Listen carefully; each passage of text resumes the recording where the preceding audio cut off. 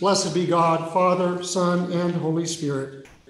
Blessed be God's kingdom, now and forever. Amen. Almighty God, to you all hearts are open, all desires known, and from you no secrets are hid.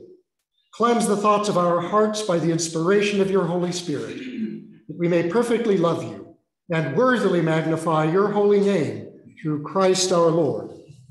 Amen.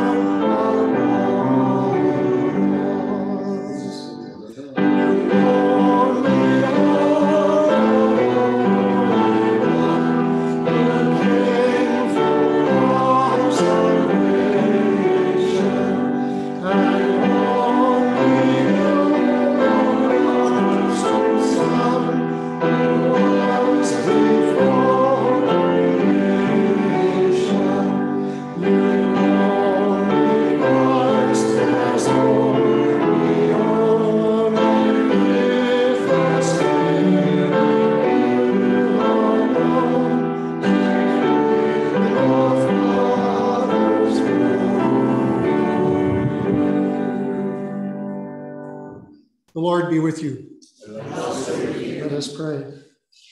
Lord, we pray that your grace may always precede and follow us, that we may continually be given to good works through Jesus Christ our Lord, who lives and reigns with you and the Holy Spirit, one God, now and forever.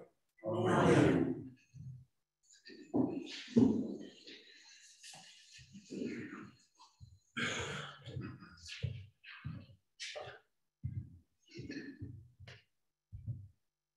A reading from the second book of Kings.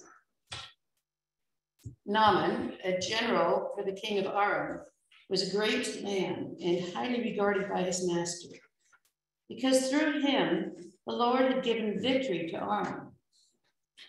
This man was a mighty warrior, but he had a skin disease. Now, Aramean raiding parties had gone out and captured a young girl from the land of Israel. She served Naaman's wife. She said to her mistress, "I wish that my master could come before the prophet who lives in Samaria. He would cure him of his skin disease." When the king of Israel read the letter, he ripped his clothes. He said, "What? Am I God to hand out death and life? But this king writes me asking me to cure someone of his skin disease. You must realize that he wants to start a fight with me." When Elisha, the man of God, heard that Israel's king had ripped his clothes, he sent word to the king. "Why did you rip your clothes? Let the man come to me. Then he'll know that there's a prophet in Israel." Naaman arrived with his horses and chariots. He stopped at the door of Elisha's house. Elisha sent out a messenger who said, "Go and wash 7 times in the Jordan River. Then your skin will be restored and become clean." But Naaman went away in anger. He said, I thought for sure that he'd come out, stand and call on the name of the Lord, his God, wave his hand over the bad spot and cure the skin disease. Aren't the rivers in Damascus, the Abana and the Pharpar better than all Israel's waters? Couldn't I wash in them and get clean? So he turned away and proceeded to leave in anger. Naaman's servants came up to him and spoke to him. Our father, if the prophet had told you to do something difficult, wouldn't you have done it? All he said to you was wash and become clean. So Naaman went down and bathed in the Jordan 7 times, just as the man of God had said. His skin was restored like that of a young boy, and he became clean. He returned to the man of God with all his attendants. He came and stood before Elisha, saying, Now I know for certain that there's no God anywhere on earth except in Israel. Please accept the gift from your servant. The word of the Lord. Thanks be to God. Our psalm today is Psalm 111. Let's read it responsively by whole verse. Hallelujah. I will give thanks to the Lord with my whole heart in the assembly of the upright in the congregation. Great are the deeds of the Lord.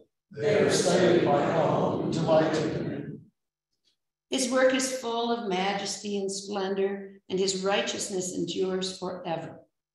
He makes his marvelous works to be remembered. The Lord is gracious and full of compassion. He gives food to those who fear him. He is ever mindful of his covenant. He has shown his people the power of his works, and given them the lands of the nations. The works of his hands are faithfulness and justice. All his commandments are sure. They stand fast forever and ever, because they are done in truth and equity. He sent redemption to his people. He commanded his covenant forever. Holy and awesome is his name. The fear of the Lord is the beginning of wisdom. Those who act accordingly have a good understanding. His praise endures forever. A reading from the second letter to Timothy. Remember Jesus Christ, who was raised from the dead and descended from David. This is my good news. This is the reason I'm suffering to the point that I'm in prison like a common criminal. But God's word cannot be imprisoned. This is why I endure everything for the sake of those who are chosen by God, so that they too may experience salvation in Christ Jesus with eternal glory. This saying is reliable. If we have died together, we will also live together. If we endure, we will also rule together. If we deny him, he will also deny us. If we are disloyal, he stays faithful, because he can't be anything else than what he is. Remind them of these things and warn them in the sight of God not to engage in battles over words that aren't helpful and only destroy those who hear them. Make an effort to present yourself to God as a tried and true worker who doesn't need to be ashamed, but is one who interprets the message of truth correctly. The word of the Lord. Thanks be to God. We will sing this 4 times in English. Thankful.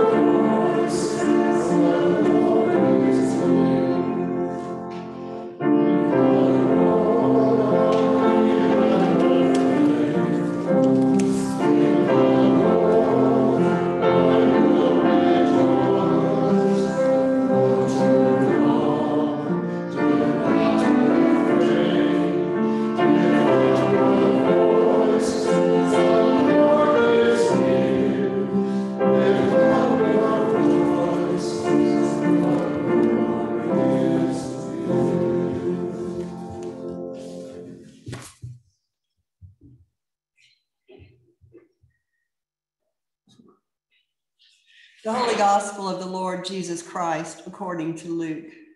Glory to you, Lord Christ. On the way to Jerusalem, Jesus traveled along the border between Samaria and Galilee. As he entered a village, 10 men with skin diseases approached him. Keeping their distance from him, they raised their voices and said, "Jesus, Master, show us mercy." When Jesus saw them, he said, "Go, show yourselves to the priests." As they left, they were cleansed. One of them, when he saw that he had been healed, returned and praised God with a loud voice. He fell on his face at Jesus' feet and thanked him. He was a Samaritan. Jesus replied, "Weren't 10 cleansed? Where are the other 9? No one returned to praise God except this foreigner." Then Jesus said to him, "Get up and go. Your faith has healed you." The Gospel of the Lord. Praise to you, Lord Christ.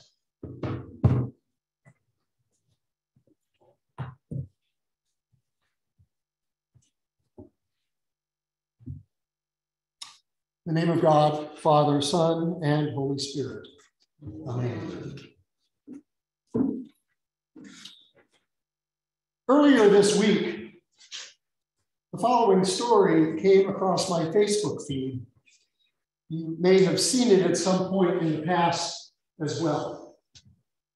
Story.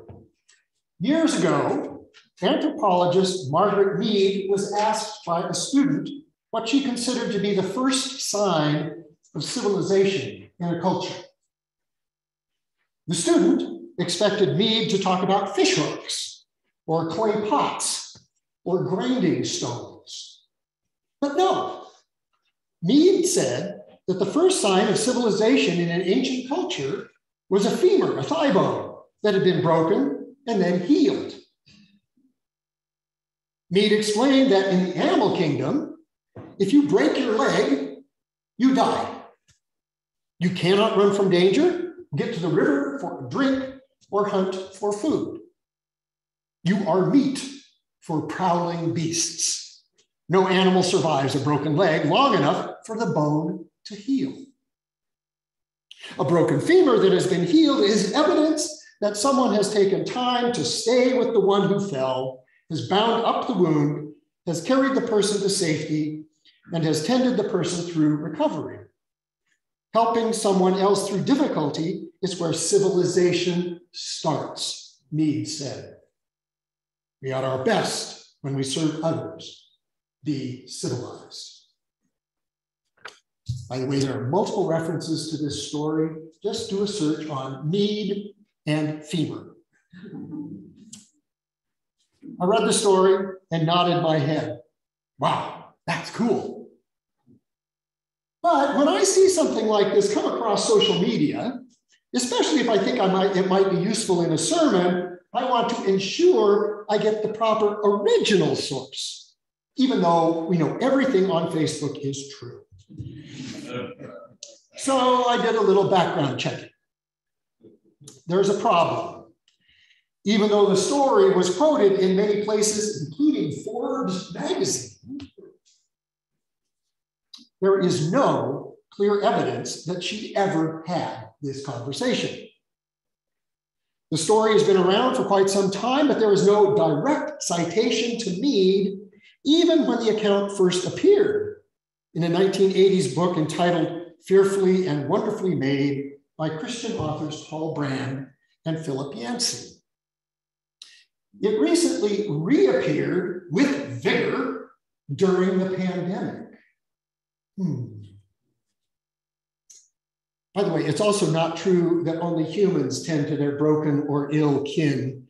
There's enough evidence in the non-human animal kingdom to argue that chimps, elephants, or wolves are civilized. All that hard evidence aside about its factual basis, it is a cool story. It's a story that, as I mentioned, reemerged during the initial months of the pandemic. Why? Well, I can't authoritatively say I wasn't the one who retold the story, but I can imagine that it was recounted perhaps to encourage us to take care of those who were suffering from COVID, and maybe to encourage us to wear masks, the signs that we were civilized. Again, I don't know precisely why that Margaret Mead story was told and then retold in business journals as well as the internet. But I can imagine that it is heard in much the same way as I heard it this week. That's a great story about how we are meant to behave as civilized, ethical people. It's a story devoid of politics that appeals to our better natures, to what we want to believe about ourselves, about who we are called to be as humans living in a community. It is a good secular story that tells the same, emphasizes the same truth that we as Christians love to hear and need to demonstrate. Think Good Samaritan. It is, at its core, the same story that we heard this morning in our readings from 2 Kings about Elisha and Luke about Jesus. Most of the stories about Elisha, with different particulars, of course, contain similar themes. Often what we see are actions that save Elisha's marginalized followers from material distress. We read that he purifies a vital spring, making water palatable for Jericho's residents. He increases a widow's supply of oil so that she won't lose her children to a creditor. He promises a son to a Shunammite woman, and then when that son dies, he revives him and restores him to his mother. He neutralizes a poison in a stew so that his disciples can eat during a famine. He multiplies 20 loaves of bread in order to feed 100 people. And as we heard today, he heals the Syrian general Naaman of a skin disease. Aside from these miracles, Elisha was considered a prophet. He inherited that role, that mantle, from Elijah, another prophet. And a number of other stories about him show him continuing Elijah's commission in being engaged in the affairs of the politics of the day. We don't see, however, in the accounts of Elisha, any predictions about what is going to happen in the future. We hardly see any critiques of the current situation. Both of those characteristics of a prophet we have come to expect. No, we see a prophet who simply acted on behalf of God. Elisha, like any prophet, was an agent transmitting God's will. In the story we heard this morning in particular, we witness a great extension of Elisha's transmission of God's will beyond the immediate cares of God's own people. Naaman, a Syrian general, suffered from some kind of skin disease. It was a serious matter. He could have been seen as polluting those around him. He sought to be cured. An Israelite slave girl referred him to Elisha, an Israelite, man of God. Through his interaction with Elisha, he was made clean. Not only was Naaman physically cured or made whole, his relationship was restored with his community, secular and religious. We read a few verses later that Naaman expects to be allowed back into the temple of the Syrian god Rimmon. Elisha, the Israelite prophet, an agent of the transmission of God's will, demonstrates that God's will for the healing of an individual, as well as the healing of relationships, wasn't confined to a special people. Likewise, Jesus' actions with the 10 lepers, as they're often called, demonstrate the same quality or character of a prophet as an agent of the transmission of God's will for individual and communal wholeness. While the precise geography of the story is a bit hazy, Luke, the only evangelist who tells this story, clearly places the encounter in a location where Jews and Samaritans were in close proximity. While, as with Naaman, we doubt that the men suffered from Hansen's disease, we can tell that their condition was one that exiled them from their homes. Jesus apparently didn't care where the men originated. He promised all of them that they would be healed. God's desire for wholeness is universal. And he told them to, quote, show themselves to the priests, that is, do what was necessary to be restored to their individual communities. The promised healing was twofold: individual health as well as communal health. What's a bit different in this story, and perfectly in line with Luke's overall emphasis on the availability of Jesus' message to non-Jews, is how the Samaritan fits in. Yes, at a junction point between Samaria and Galilee, Jewish and Samaritan lepers would have created a common community. But with their cure, the Jewish lepers, once they were showed themselves to the priests, would have been cured and allowed to rejoin their original community. The Samaritan would not have needed the Jewish priests. So while he may have been restored to his Samaritan home, his prostration at Jesus' feet, especially as Luke tells the story, suggests that he has found a more profound priest as well, and a new, radically inclusive community, the Jesus way. Elisha and Jesus, both as prophets, in their own ways and contexts, communicated God's will, wholeness for individuals and wholeness within communities. The stories about Elisha were centuries old before being recorded and are subject to elaboration and editorial comment. We weren't there. The account of Jesus and the 10 lepers, told only by Luke, may or may not have happened exactly as recorded. We don't know. In that regard, both stories bear similar levels of factual uncertainty, as does the Margaret Mead femur civilization story. But I would argue they all, religious and secular stories, tell the capital T truth. God wishes us to be whole individuals. That is the root meaning of salvation, after all. God's will for us is to be healed, and by extension to be prophets, agents of the transmission of God's will for healing to others, and to create healthy, life-giving, and sustaining communities. And so the significant question to us is, how, as constantly being healed individuals, as members of a constantly being healed community, can we extend God's ministry in a world of lepers, seeking wholeness and welcome?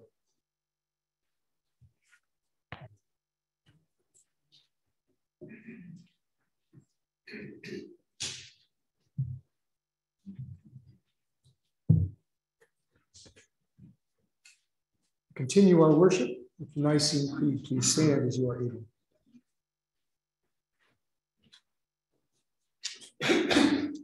We believe in one God, the Father, the Almighty, maker of heaven and earth, of all that is seen and unseen. We believe in one Lord, Jesus Christ, the only Son of God, eternally begotten of the Father, from God, light from light, true God from true God, begotten, not made, of one being with the Father. Through him all things were made. For us and for our salvation, he came down from heaven. By the power of the Holy Spirit, he became incarnate from the Virgin Mary and was made man. For our sake, he was crucified under Pontius Pilate. He suffered death and was buried. On the third day, he rose again, in accordance with the Scriptures. He ascended into heaven and is seated at the right hand of the Father. He will come again in glory to judge the living and the dead, and his kingdom will have no end. We believe in the Holy Spirit, the Lord, the giver of life, who proceeds from the Father and the Son. With the Father and the Son, he is worshipped and glorified. He has spoken through the prophets. We believe in one holy, Catholic, and Apostolic Church. We acknowledge one baptism for the forgiveness of sins. We look for the resurrection of the dead and the life of the world to come. Amen.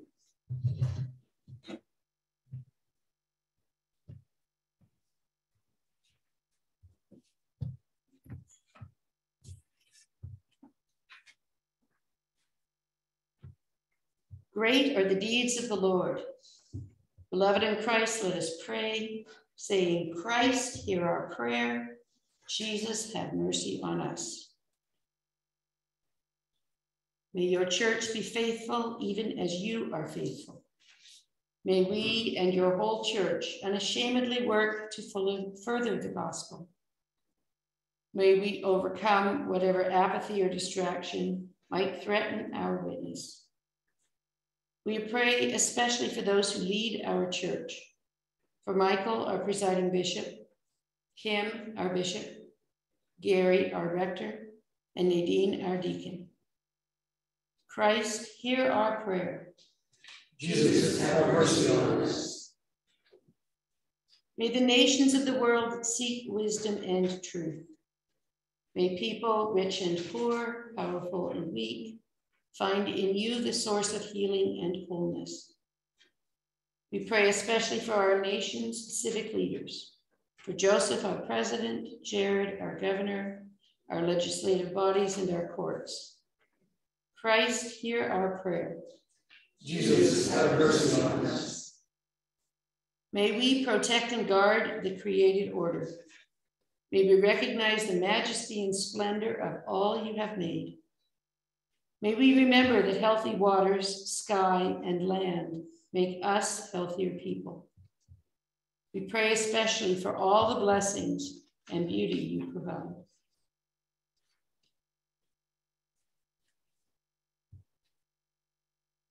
Christ, hear our prayer. Jesus, have mercy on us. May we ever be compassionate toward those who are pushed into the margins of our society. Give us open hearts that welcome and open hands that touch. Teach us a love that crosses boundaries and borders. Christ, hear our prayer. Jesus, have mercy on us. May the sick and suffering know in their bodies and minds your healing power. You desire to make men and women clean of disease and stigma. Make your grace known. Through your Son, Jesus, give comfort, heal, and deliver your people, especially those we now name.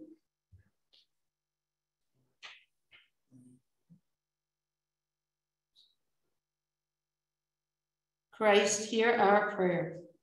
Jesus, have mercy on us. May those who have died know the salvation found in you, Christ Jesus. Preserve the living in enduring hope that, just as we are baptized into your death, so we will also live with you forever. Christ, hear our prayer. Jesus, have mercy on us. As the diocese engages in its annual convention later this week, the prayer for the church convention we're meeting. Almighty and ever-living God, source of all wisdom and understanding, be present with those who take counsel in the Diocese of Colorado for the renewal and mission of your church. Teach us in all things to seek first your honor and glory. Guide us to perceive what is right, and grant us both the courage to pursue it and the grace to accomplish it. Through Jesus Christ our Lord. Amen. Amen. Let us confess our sins against God and our neighbor. Most merciful God, we confess that we have sinned against you in thought, word, and deed, by what we have done and by what we have left undone. We have not loved you with our whole heart. We have not loved our neighbors as ourselves. We are truly sorry, and we humbly repent.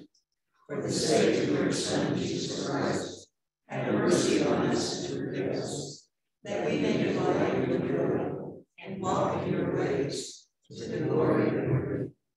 Amen. Almighty God, have mercy on you, forgive you all your sins through our Lord Jesus Christ, strengthen you in all goodness, and by the power of the Holy Spirit, keep you in eternal life. Amen. The peace of the Lord be always with you. And also with you.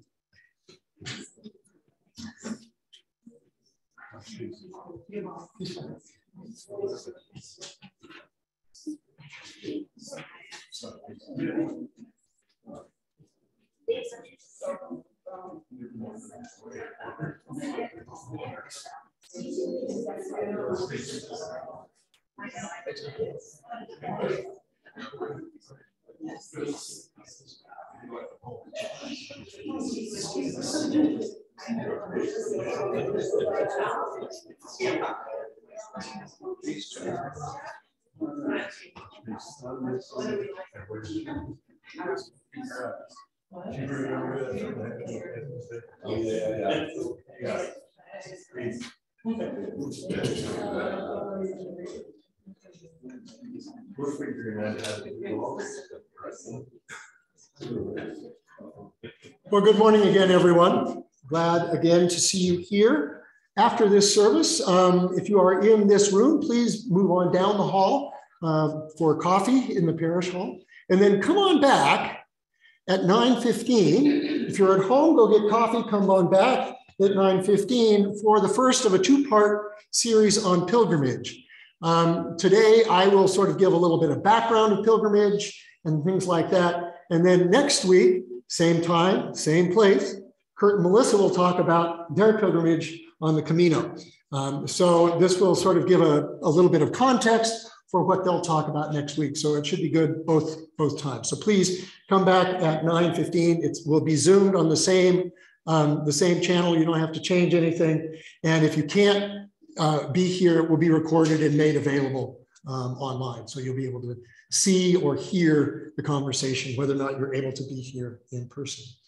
Then in 2 weeks, we'll start, or in 3 weeks, I guess, 23rd, we'll start a series on the history of Good Shepherd. We are fortunate that we still have folks in the congregation who were here when it was founded. And so to hear the stories coming out of their experience and their lives of how this church came to be and what brought us to where we are now is what we'll be doing for several weeks. And Jim has put together a variety of panels to do this, one for each week. And it will basically focus on the tenure of each of the four rectors, as using those as periods of breaking things up. And then the last week, the fifth week, which would be the week right before Thanksgiving, and you all have family around, Mary Mead is going to talk to us about how to collect oral histories. So if you know that there is somebody that has significant stories about your family that you can't remember, but they can, how do you get those stories from them so that you can save them for those who come later? So Mary will talk to us about how to do oral histories. So all of that will lead us up to Thanksgiving. And after that, it's Advent, and we've got something else planned for that. So that's what's going up in the next few weeks for Faith Forum. Should be really, really good. Again, I invite you after this service into the parish hall for coffee. And again, on Tuesday afternoon, 5:30. Here in the chapel for Eucharist, midweek Eucharist. Are there birthdays or anniversaries to celebrate this morning? Any online?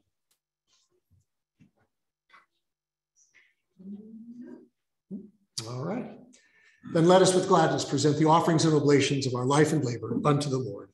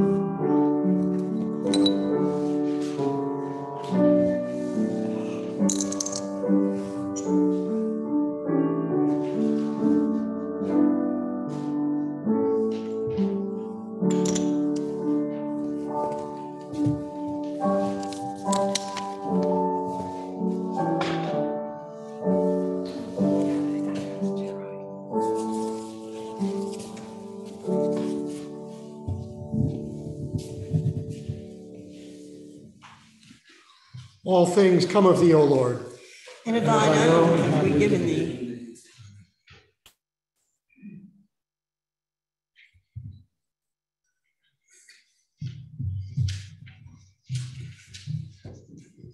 The Lord be with you. And also with you. Lift up your hearts. We lift them to the Lord. Let us give thanks to the Lord our God.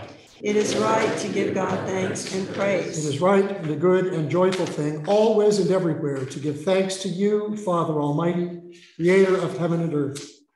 For you are the source of light and life. You made us in your image and called us to new life in Jesus Christ our Lord. Therefore we praise you, joining our voices with angels and archangels and with all the company of heaven, who forever sing this hymn to proclaim the glory of your name.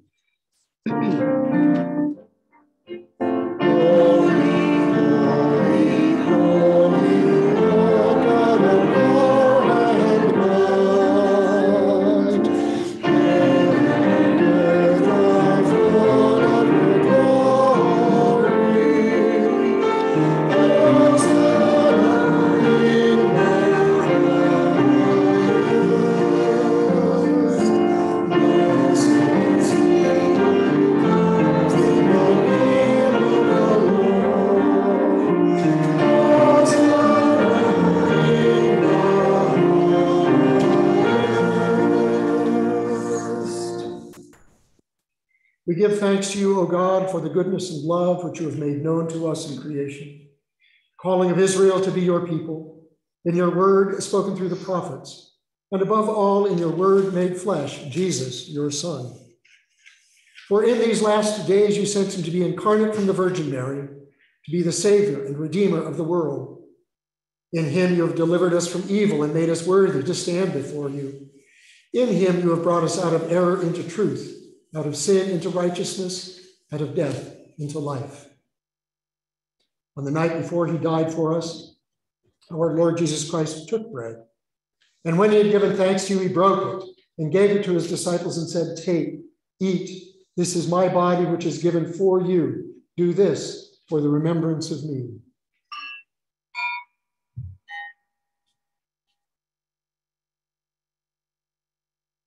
After supper, he took the cup of wine.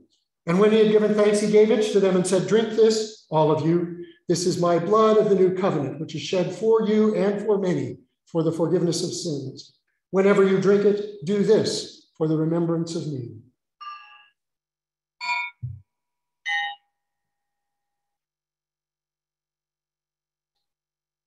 Therefore, according to his command, O Father, we remember his death, we proclaim his resurrection, we await his coming in glory. And we offer our sacrifice of praise and thanksgiving to you, O Lord of all, presenting to you from your creation this bread and this wine. We pray you, gracious God, to send your Holy Spirit upon these gifts, that they may be the sacrament of the body of Christ and his blood of the new covenant. Unite us to your Son in his sacrifice, that we may be acceptable through him, being sanctified by the Holy Spirit. In the fullness of time, put all things in subjection under your Christ, and bring us to that heavenly country where, with all your saints, we may enter the everlasting heritage of your sons and daughters, through Jesus Christ our Lord, the firstborn of all creation, the head of the church, and the author of our salvation.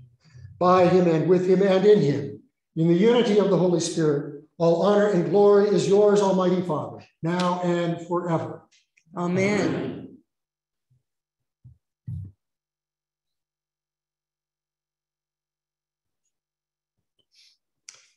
And now, as our Savior Christ has taught us, we are bold to say, Our Father, who art in heaven, hallowed be thy name. Thy kingdom come, thy will be done, on earth as it is in heaven. Give us this day our daily bread, and forgive us our trespasses, as we forgive those who trespass against us. And lead us not into temptation, but deliver us from evil. For thine is the kingdom, and the power, and the glory, forever and ever. Amen.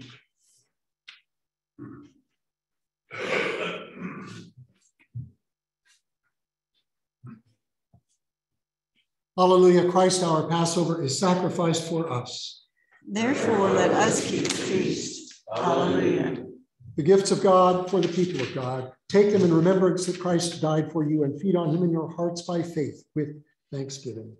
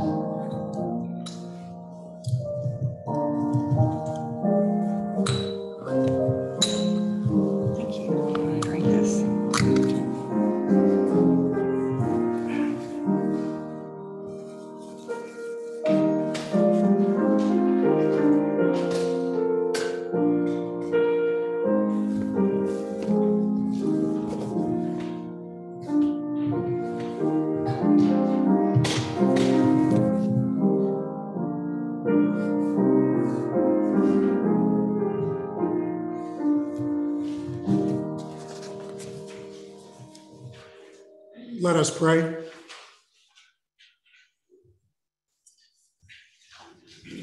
Eternal God, Heavenly Father, you have graciously accepted us as living members of your Son, our Savior, Jesus Christ. And you have fed us with spiritual food in the sacrament of his body and blood.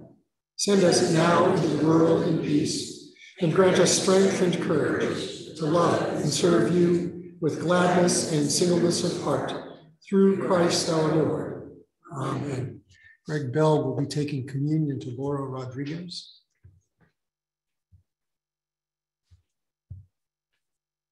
In the name of God, we send you forth to share communion with those who are absent from this table. Our prayers are with you. Go in peace. Thanks be to God. And the peace of God, which passes all understanding, keep your hearts and minds in the knowledge and love of God and of his Son, our Savior, Jesus Christ. And the blessing of God Almighty, the Father, the Son, and the Holy Spirit be with you this day and remain with you always. Amen.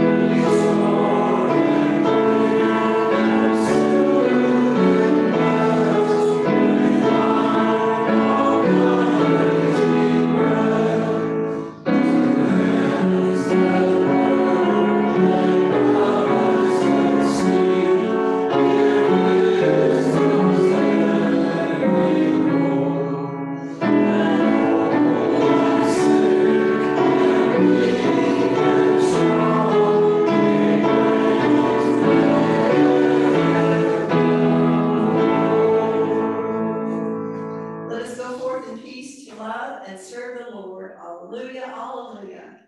Thanks be to God. Alleluia, alleluia.